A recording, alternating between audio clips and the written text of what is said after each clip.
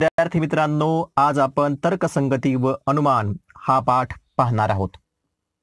या घटकातील प्रश्नांमध्ये एक आकृती दिली जाते आणि या आकृतीमधून रेषाखंड, चौकोन, कोन, त्रिकोण, वर्तुळ अशा प्रकारच्या भौमितिक रचना बनत असतात। विद्यार्थ्यांनी अतिशय लक्षपूर्वक या रचनांची संख्या मोजून लिहायची असते। चला तर मग पाहूया आपण या रचना नेमक्या कशा मोजायच्या, त्यासाठी क्लुप्त्या नेमक्या कशा आहेत याविषयी माहिती। सर्वात प्रथम रेषाखंडाविषयी माहिती। रेषाखंडाच्या दोन्ही टोकाला बाणांचिन्ह नसतात। आता पहिली आकृती पहा, यामधून आपल्याला रेषाखंडांची संख्या मोजायची आहे। एकूण 3 भाग दिसत आहेत। पहिला AB, BC आणि CD असे 3 भाग आपल्याला या रेषाखंडात दिसत आहेत।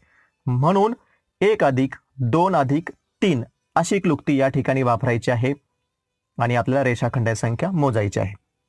पहा, 1 अधिक 2 अधिक 3 बरोबर 6 असे एकूण रेषाखंड 6 या ठिकाणी क्लुप्ती वापरून आपण संख्या ठरवलेली आहे। यानंतर आपण चौकोन पाहणार आहोत।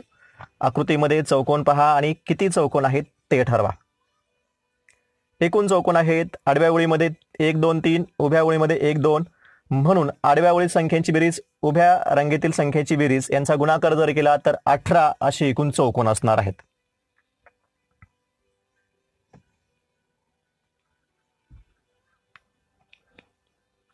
आता पहा, आडव्या ओळीतील संख्यांची बेरीज करून पहा, उभ्या रांगेतील संख्येची एकूण बेरीज करून पहा, दोघांचा गुणाकार करा आणि ती असणार आहे चौकोनाची संख्या।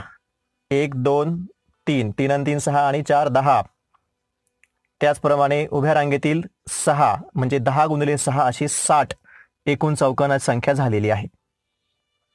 अतिशय सोपी क्लुप्ती आहे, आपण व्यवस्थितपणे लक्षात ठेवून चौकोनाची संख्यावरून ठरवू शकतो। यानंतर चौरस संख्या आपल्याला ठरवायची आहे। आकृती पाहिजे, एकूण चौरस आडव्या ओळीतील संख्यांच्या वर्गांची बेरीज आपण जर केली तर आपल्याला चौरस संख्या कळते। या ठिकाणी आडव्या ओळीतील संख्या 1 आहे, दुसरी 2 आहे। 1 चा वर्ग 1, 2 चा वर्ग 4 आणि 1 आणि 4 ची बेरीज 5 असे एकूण चौरस 5 आहेत। पुढची आकृती पहा, या ठिकाणी 1 2 3 आडव्या ओळीतील संख्या आहेत, म्हणजे 1 चा वर्ग 1, 2 चा 4, 3 चा 9 आणि या वर्गांची बेरीज करून पाहूया आपण। 1 4 आणि 9 यांची जर बेरीज केली तर 14 असे एकूण चौरस येणार आहेत। अशी ही क्लुप्ती अतिशय सोपी आणि महत्वाची चौरसाची आहे। यानंतर चौरस ठरवायचे आहेत, परंतु पहिल्यापेक्षा वेगळी आकृती आहे, त्याचं बारकाईने निरीक्षण करा म्हणजे आपल्याला लक्षात येईल।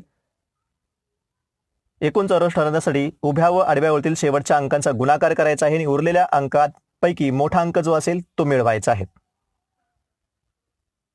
2 हा सर्वात मोठा उरलेला अंक आहे आणि उभ्या आणि आडव्या ओळीतील शेवटचा जो अंक आहे तो 3 आणि 2 आहे। यांचा गुणाकार केला आपण तर 3 दुणे 6 आणि मोठा अंक 2, दोघांची बेरीज केली 8। 8 चौरस आपले असणार आहे। ही क्लुप्ती देखील अतिशय सोपी आहे आणि तुम्हाला समजण्यास अतिशय सोपी आहे।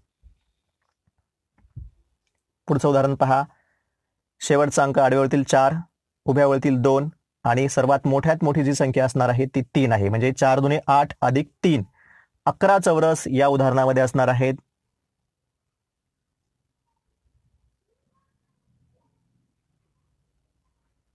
पुन्हा पहा, शेवटचा अंक 4, आडव्या ओळीमध्ये उभ्या ओळीमध्ये 2 आहे आणि मोठ्यात मोठी संख्या आहे 2 सोडून 3 आहे, म्हणजे 4 दुणे 8 अधिक 3 11 जे आहे ते एकूण चौरस या उदाहरणामध्ये दिलेले आहे।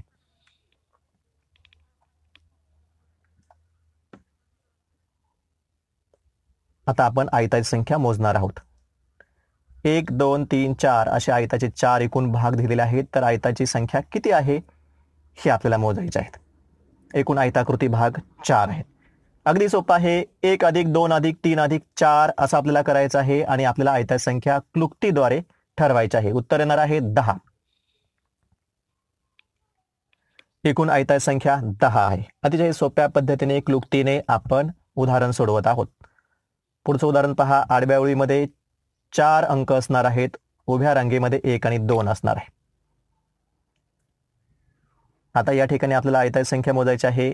शेवटच्या रांगेमध्ये 3 आणि 2 आहे, म्हणजे 1 2 3 आडव्या ओळीतील संख्येची बेरीज, उभ्या ओळीतील संख्येची बेरीज, दोघांचा गुणाकार केला 18 येणार आहे, ते आहे आयताची संख्या। आता आपण त्रिकोणांची संख्या मोजणार आहोत. तुमच्या समोर एक त्रिकोण दिलेला आहे. अतिशय सोप्या पद्धतीने आपण त्रिकोणाची संख्या मोजणार आहोत. पाहूया. त्रिकोणाचा पाया आहे. पायाचे एकूण 3 भाग आहेत, 1, 2 आणि 3. आणि या पायाचे जे भाग आहेत त्यांची जर बेरीज केली तर ती येणार आहे 6 आणि तेच असणार आहे त्रिकोणाची संख्या. अतिशय सोपी क्लुप्ती आहे. यानंतर पुढचं उदाहरण पहा. पायाची संख्या मोजा आणि त्यावरून त्रिकोण ठरवा. या आकृतीमध्ये 1, 2, 3, 4 असे त्रिकोणाचे भाग आहेत, म्हणजे एकूण 10 त्रिकोण या ठिकाणी असणार आहेत. अशा प्रकारे तसे सोपी क्लुप्ती वापरून आपण त्रिकोणाची संख्या मोजलेली आहे. विद्यार्थी मित्रांनो, अधिक व्हिडिओ पाहण्यासाठी आपल्या या चॅनलला सबस्क्राईब करा. धन्यवाद.